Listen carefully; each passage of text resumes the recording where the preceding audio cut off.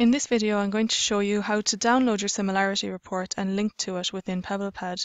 So the first thing you want to do within Turnitin is click on your originality percentage. On this screen that loads, on the bottom right hand corner, click on Text Only Report. Now up here on the top right, click on the option to download. It'll ask you, do you want to save and download a copy of this report to your computer? Click OK and choose the option to save the file. You can now close this down.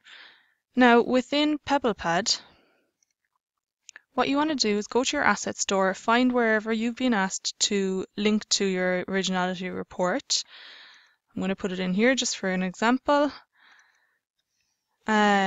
You can just type in something like originality report, highlight the text and choose the option to link and then choose asset. In here you need to now upload that file you just downloaded, so choose the option to upload and then choose a file. In here you'll see that this is the originality report, so I'm going to click on that and choose open. And then down here I need to confirm my upload.